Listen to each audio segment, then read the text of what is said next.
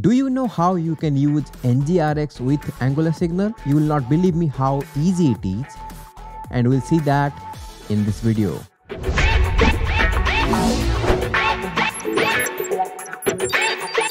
Hi everyone, this is Subrat and you are watching Fun and Futuristic. So on this channel, we'll make videos like this, which is related to programming and web development. So please consider subscribing and hit the bell icon if you haven't yet. So we all know what an Angular Signal is. It's quite popular now, it's everywhere. But if you don't know what it is, how Angular is migrating towards Angular Signal and Signal-based component and all, I have some videos and I will link the playlist in the card. You can go and watch them, and this will be an addition to the playlist.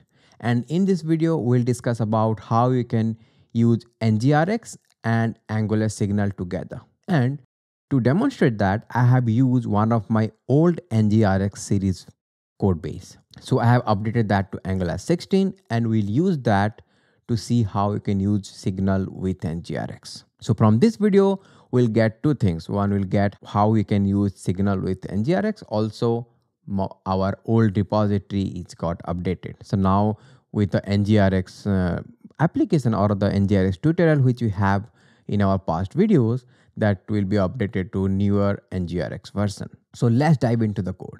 So as you can see here, this is the same application which we have in our NgRx series. And again, I will link the whole playlist in the card. You can go and watch them. Those are pretty intensive. You will get an in-depth knowledge of NgRx. So in this video, I'm expecting that you know NgRx, you know what is a action selector, reducer, and all those things. But if you don't know, I will highly suggest please go and watch them first, then watch this video, because this will not make much sense if you don't know what is NgRx and how it works together. So coming back to the updation from Angular 12 to Angular 16. So what I have done, I will just open the Git. I have updated the packages, which you can see here. And I will just show you what problem I have faced. I have faced problem with Zone.js.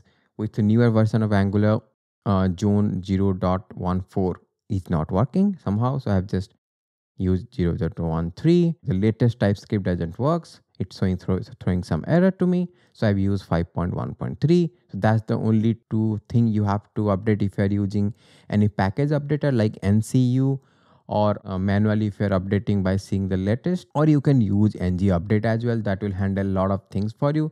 But I thought to go with normal update so that I can see what things can be broken. And after that, if I'll go to the effects, and in our previous version, we had declared all our action and services in the constructor, because at that time we don't have inject function, which can directly inject in the variable. So what will happen now, instead of a class, you can directly also create effect and inject your action inside the effect and do it. So it's just like a TS file with const as a variable instead of a class. You can do that as well. So that's the two changes which I see while updating, but I prefer to go with a class-based approach because that's what all our tutorial is based upon. Similarly, it happens with all other things, like in our components. Instead of declaring in the constructor, we have used inject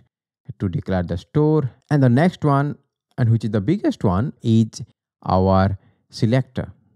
It might have given you an error if you have used the earlier code base, that our get selector is now renamed to get router selector, because all other methods are named like that. So they have decided to rename it to get router selector, and the get selector is discontinued now.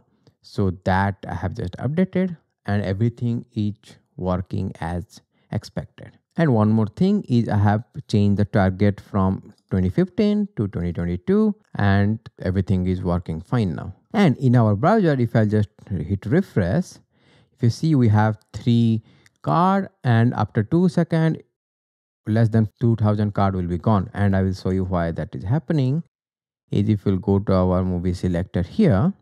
So we are using this greater selector, and the greater selector accept an amount, and it's saying that this selector which uses movie selector, and the movie selector is the selector which is select all the movies which we have, and it's returning all the movies which price or earning is greater than the amount we are providing. And if we go to our component here, we are saying initially that our movie is observable, and we are piping with our this selector, and we are pointing to the greater selector, and the greater selector will only return the movies values which is greater than 1000 millions in this scenario.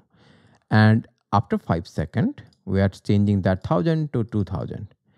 So that's what you are able to see. When I refresh, you see 3 cards.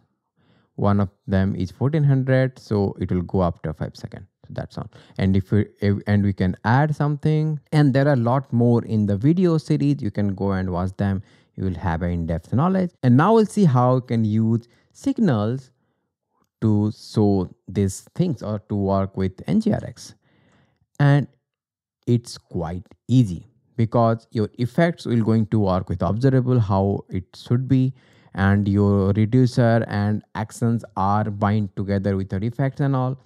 Now the only things which we need to change is our pipe, because the pipe is we are accessing it in our HTML or in our component, and that we can change direct to signal. In our scenario, if you are using component store, and I will make videos on NgRx component store, and we'll see how signal will help us there as well. So to do that, we can just do like this. So instead of store.pipe.select, we have a method store.select signal, and it will accept a selector which is our greater selector, and we are passing that to create a signal. And similar to this, we'll just go ahead and use this store.signal instead of the select. We'll go to our HTML. Instead of using it movie as a async pipe, what we'll do, I will just remove the async pipe and call movie, because I think this is an error. Okay, because I haven't changed the name from dollar to non-dollar. So now this is a signal of movies array.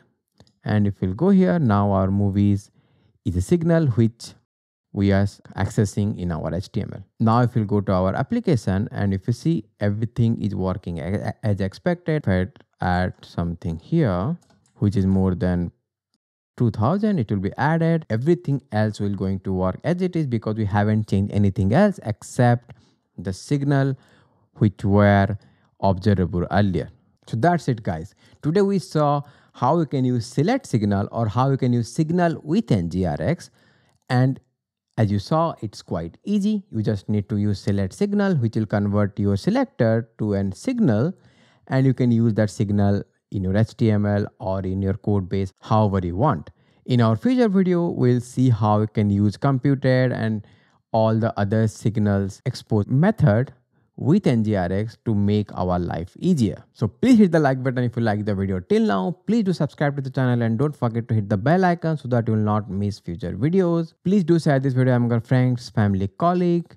We're going to meet in the next video. Till then, stay happy. Bye bye.